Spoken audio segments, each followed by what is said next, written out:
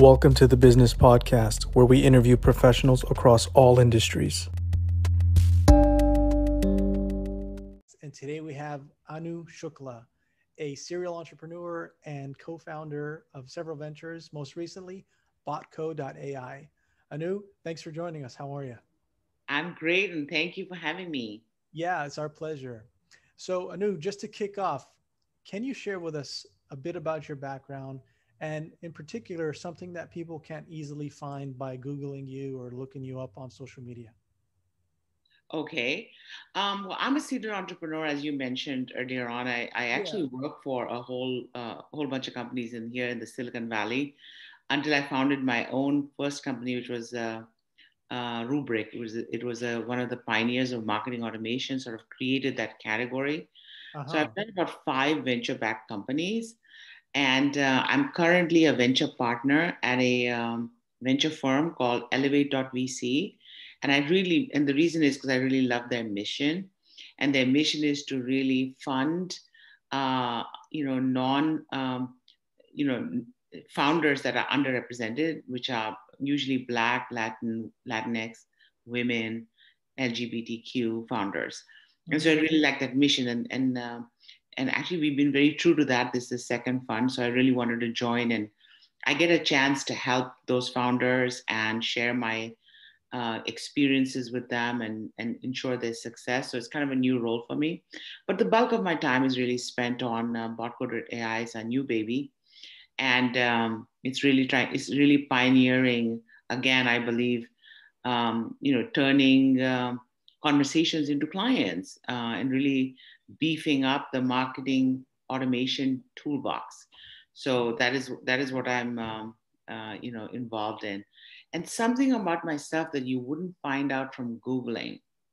Well, I don't think you'd find out. You would find out that I am a proud mother of twins, a boy and a girl. Oh, wow. Look at I that. had that. Yeah, I had that lottery come through for me one time, one shot. and Congratulations. and they keep me pretty busy. They are little teenagers right now, and so just going. I think they're this finishing up sophomore year and becoming juniors at high school. So that's something that you probably may not find out by googling me. Oh, fantastic. Well, thanks for sharing that. That's really unique, especially the fact that they're a boy and girl and they're twins. That's wonderful. I'm sure they keep you busy. They do, yes. They are the joy of my life, but also they keep me very busy. Yeah. Well, congrats again. So, when it comes to your domain of expertise, can you share a piece of wisdom that you've learned? So in my domain of expertise, I guess that would be marketing, or I guess that would be being a serial entrepreneur, right? And Sure. I think that what I've learned is that this what you do in the early stages of the company is a little bit different from what you do when the company has become a little big, right? Yeah. And what it's hard to quantify into too many words, but I think the focus on early stage companies in companies is what I've learned is that it needs to be about getting things done. Like you literally yourself have to make sure things are getting finished because there's nobody really to delegate to. So you really Yeah. have to, you really have to pick the right things to execute and finish. And that it's Absolutely. really different in bigger companies. In bigger companies, you can discuss things for a while and it sort of spreads out and somebody's taking care of it and it'll get done someday. In small companies, you have to take ownership and get things done. That's one thing in early stage startups. And then as you start to grow, like it's very important that you hire like really great people and you take your time hiring the right people, but really don't be afraid to admit that it's not working out and fire quickly. You shouldn't take a long time firing people. You should Mm, take a long time hiring people, but you should fire quickly because it's just a waste of everybody's time and it kind of spoils it for the whole team dynamic. So those are I think a couple of things that I've picked up from being involved with early stage companies, very, very early stage, seed stage companies, and what you have to do differently as compared to when you are a Yeah, little bit bigger and a little bit more mature. Yes. absolutely. Absolutely. So with that in mind, what would you say, especially throughout the course of this year, has been something that you've acquired as a lesson that stood out? This year, Yeah, over the course of the last year. well, so the last year and this year has been very much focused on Botco. Yeah. Obviously, since I'm a co-founder and it's an early stage company, and you have to get things done. And I've focused very much on the hiring front. So many of our employees, we've never met them. It's all been on Zoom. And yet I would say, doubled and tripled the size of our company because we started very small, right? So we Mhm. literally doubled the size of a company during COVID and did all our hiring remotely without a lot of resources. And yet we ended up with really great people. So I think that was something, obviously, you learn a lot when you do that. Like you learn to read if people don't have their camera on, what's the problem? What's the problem? And you learn to look at their background, I guess, and say, is this person organized or not? We can often tell from the way where they're sitting, because they're sitting in their homes, and if there's a big fat mess at the back, you're like, this person lives in so much clutter. How do they get anything done? So there are all these like Zoom tips we've had to pick up and learn, that because we can't meet them. We can't, take them out for lunch. We can't shake their hand. We can't have them come to the office and meet multiple people. It's all Zoom. So you have to figure out who this person is. What is their intelligence, integrity, devotion? Can we trust them? Based entirely on their, Zoom presence. And so we've learned to read that, I guess. Oh, that's phenomenal. Have there been any interesting takeaways that you've gleaned outside of what you already mentioned, paying attention to the background and seeing how organized it is? Anything else that has stood out to you? Um, you know, um, it's always, I thought I would be very clear, but when I used to set up my first interviews with candidates, and I did a lot of recruiting this last year, Mm, I would be, saying we're going to have a Zoom call, and they would come and they would say, well, their cameras were off, and and I was like, well, put your camera on. And they're like, well, I didn't know I was going to have a camera on, so I'm not in a good place, or my camera isn't working. And I was like, wow, you're interviewing for like a job that's 6 figures, and your camera is not working, and it's COVID. We're not going to have you travel anywhere. So why wouldn't you have your camera on, right? So yeah, it just seemed like it was so obvious. Like the only way I'm going to get to know you is by talking to you on camera. yeah, We're never going to travel till we hire, until COVID is over. We're not going to meet each other, and you're going to have this wonderful job, and you're going to be working from your home office.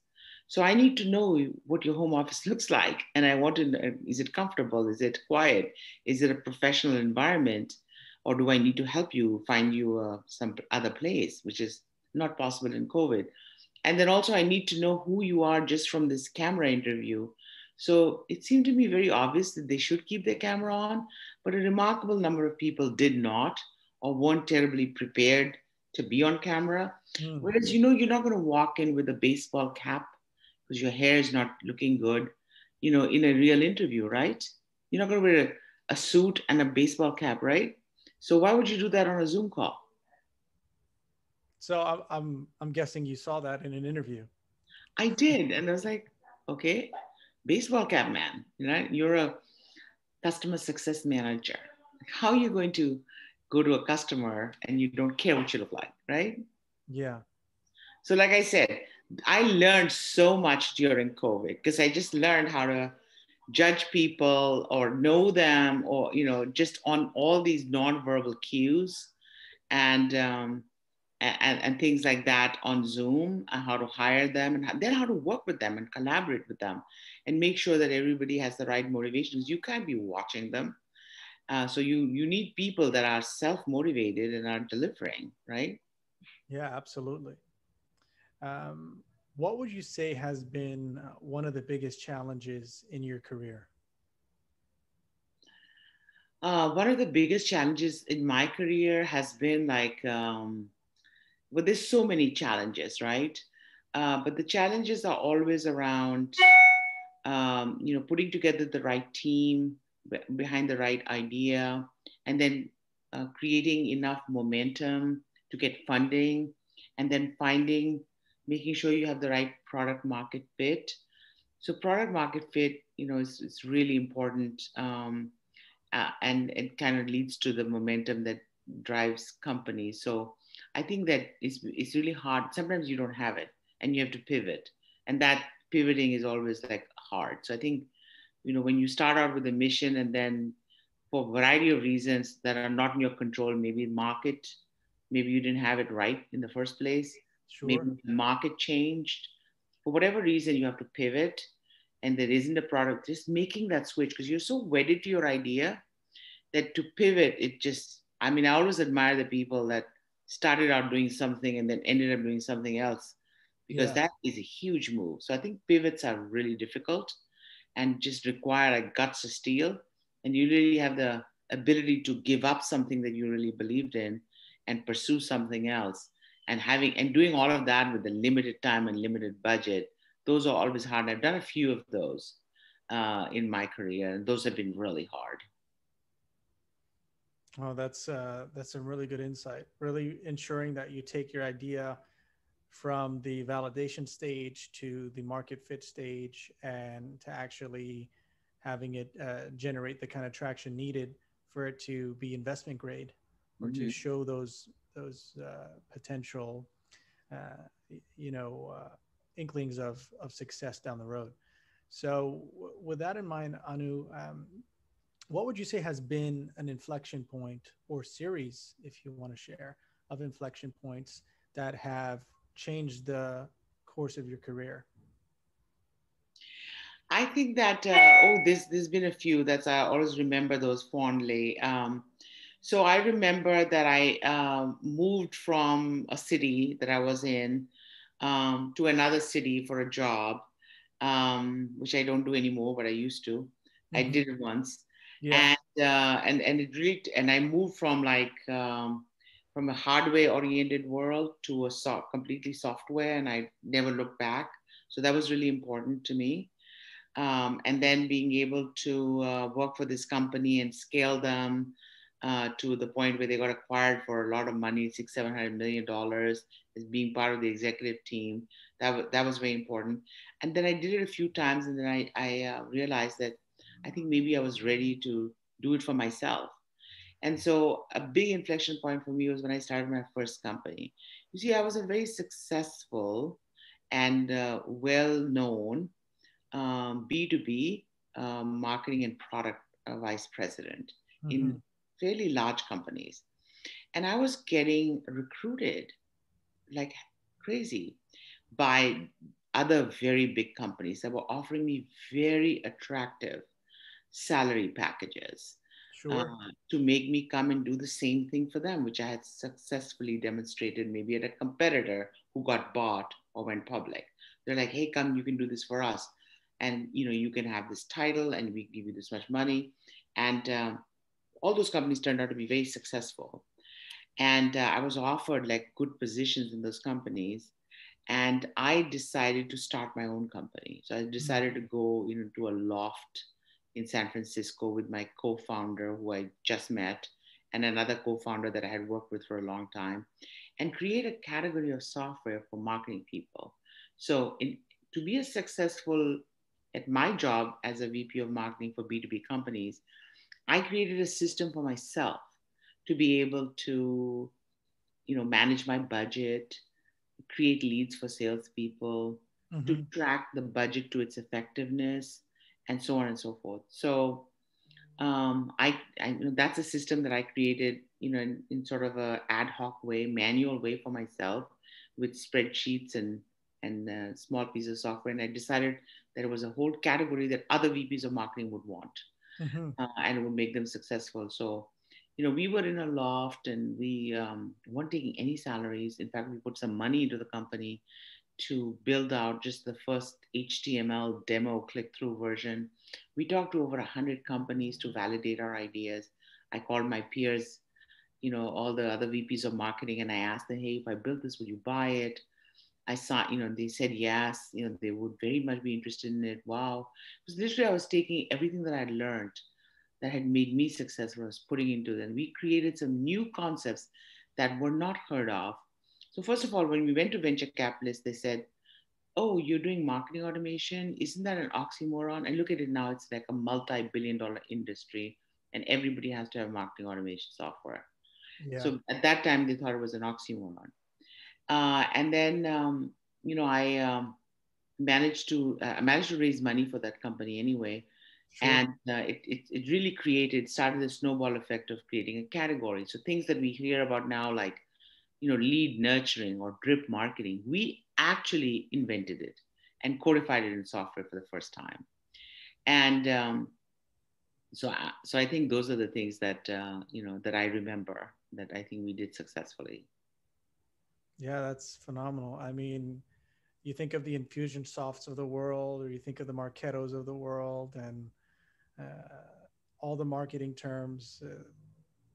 It's fascinating to know that you played a significant role in the genesis of some of those really well known companies now. That's Yes, I really mean, we were definitely came before them and they knew about us. And yeah. I think they evolved with time and they had something, you know, different and better for their own audiences. But some of those core ideas of things like drip marketing, at least those were first found in Rubric, which is a software we created. And we're trying to do that with Botco.ai right now. I mean, the similarities are when we did Rubric, we were really leveraging new platform of internet. Internet and email were actually new and hadn't been used successfully for marketing. And then we built it in Java, which was like new at that time. And we leveraged all these new technologies to really create a really compelling piece of software. And we're doing that right now because things like artificial intelligence and natural language processing and machine learning have not been properly applied to marketing applications, especially using interactive chat. So, conversations. So, how do you turn conversations into clients is what we're all about. And in order to do that, we're literally creating a new platform and bringing a lot of new things to bear, new technologies to solve that problem. So, in that is what the similarity I see between what Botco AI is trying to do, and what Rubric did in its day. Hmm. Well, that's definitely exciting. And on that note, what's getting you excited lately? What's getting me? I mean, right now we're in the throes. We're growing.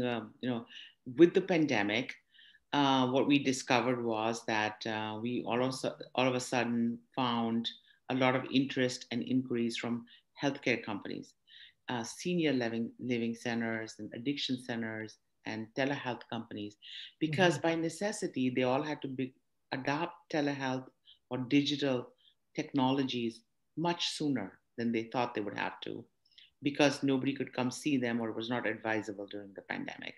And so they look towards technologies like ours to help them with that effort, patient engagement, patient journeys. And so it's a fascinating area. It's growing fast. The adoption is great. And that's what we are focused on. Well, that's It's phenomenal. very exciting. Yes. Yeah, to your point earlier, learning how to pivot, right? Uh, Pivoting is important, and a lot of companies that were not necessarily on the cusp of technology and technology adoption, the healthcare industry, by some accounts, could be described as a laggard when it comes to technology adoption.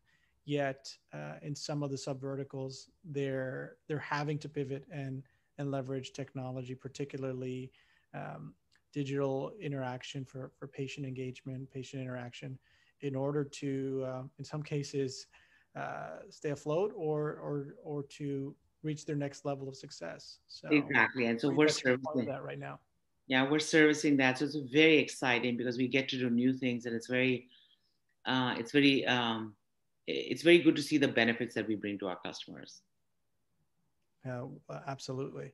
So, and I'm sure you've received a lot of great advice. But what is one notable piece of advice or the best advice you've ever received? Um, Well, I think somebody great once told me that customers don't always know what they want. Customers really don't know what they want. You have to tell them what they want, what they need. Mm. So I really remember that. And you have to take like, sometimes a lot of people will come to me and say, oh, the customer wants this. The customer, I remember this person telling me, the customers really don't know what they want. You have to tell them what they want. And so I've always, uh, I always thought that was very insightful. Of course, you have to know the source of that. So the person who's told me that was Steve Jobs. Yeah. In fact, when you said that, that's the first person I thought of. Yeah, 'Cause he I've heard told me that. that. Yeah, he Oh, told that's me that. amazing. And so he wasn't he was going through he wasn't even at Apple at that time, and Mm. he did tell me that during our conversation. And so which was a long conversation, a few hours. We spent a few hours together. So I always remember that. And then every time people come racing to be the salespeople or the product people, is like, oh, this customer said they want this and they want that. I'm like, do they really know what they want? So I always keep that in mind. I think it helps me make better product decisions. Oh yeah, absolutely. I think one perspective is uh, the advantage that an entrepreneur has, especially if they're taking that methodical, validation oriented approach to understanding the needs of the market, is you're asking questions that are so granular and so specific that uh, the general client or customer, they haven't necessarily thought that deeply about it. Mm. And perhaps if they did think that deeply about it, they'd come to the same conclusion as you're going to, in order to develop a product or solution. So there's actually a very I mean, logical. nobody told Steve Jobs that people wanted to use a phone for email, Yeah. and they wanted to hold it in their hand and watch movies and play games on it. Nobody told him that. He figured it out, right? No customer said, I really want that. He told them, you want that. He showed it to them, and then everybody wanted it, right? Yeah, So definitely. he lived his own example. So And thinking about maybe recently, or again something that stands out, what mentor has impacted you recently or comes to mind? oh, I mean, I just watch all of the people that we all watch, and I just try to learn from them. There's so much to learn from everybody that you meet.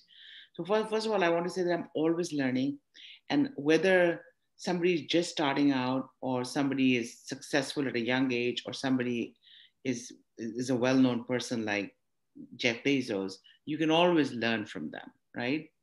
And so I always observe them and see what they're doing, and why they're doing it and how they're doing it. And I absorb it, and I learn from all of them, from all of the people that are successful, and all of the people like that are failing, because you can learn a lot from failure. You can learn a lot more from failure than you can learn from success, actually. Yeah.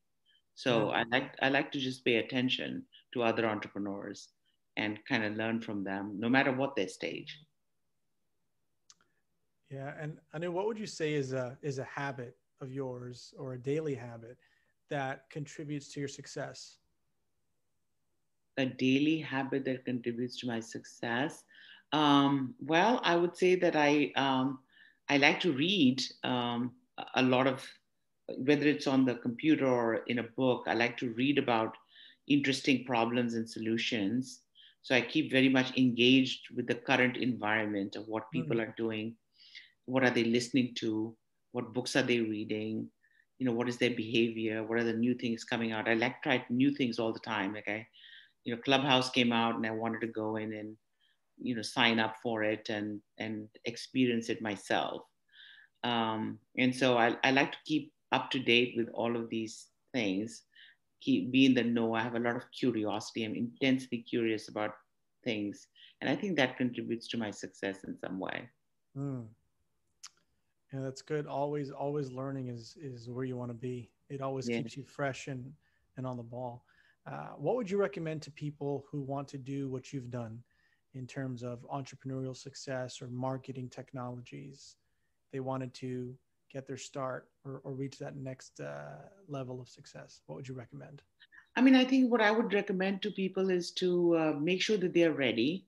So they're ready in terms of mental or financial, position in life. Like you have to be, you can't, you can take a risk, but don't take a measured risk.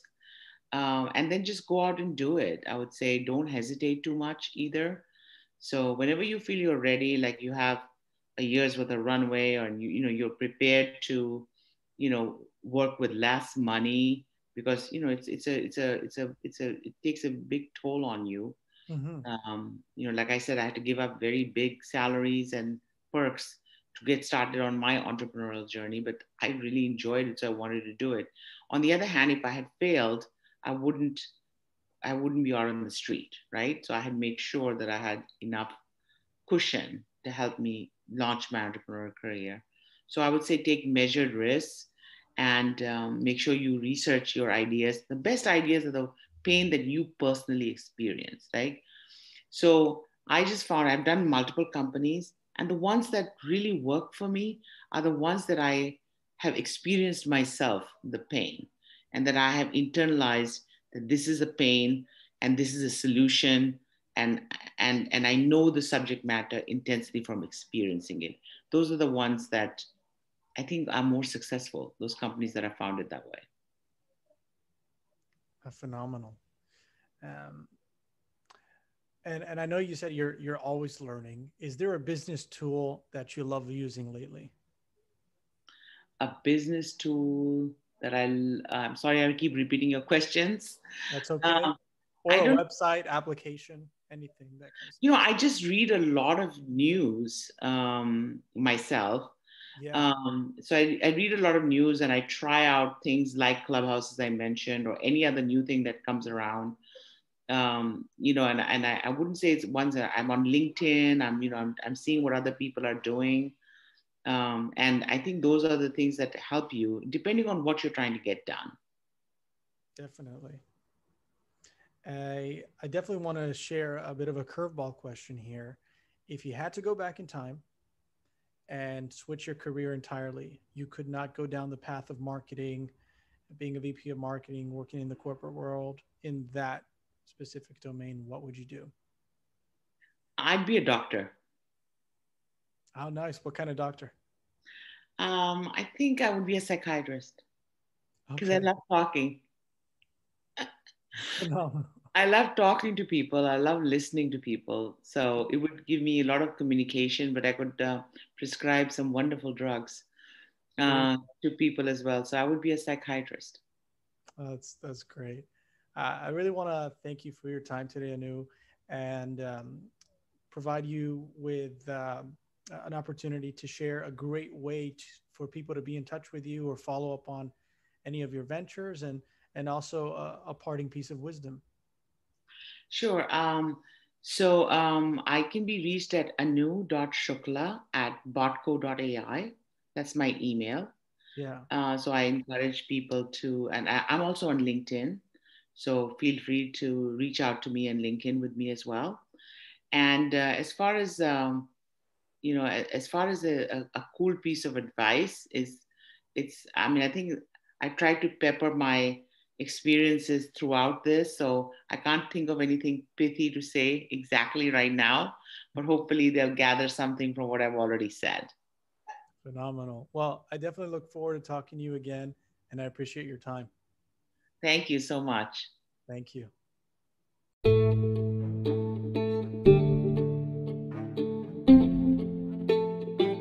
Thanks for attending the Business Podcast, and stay tuned for more episodes.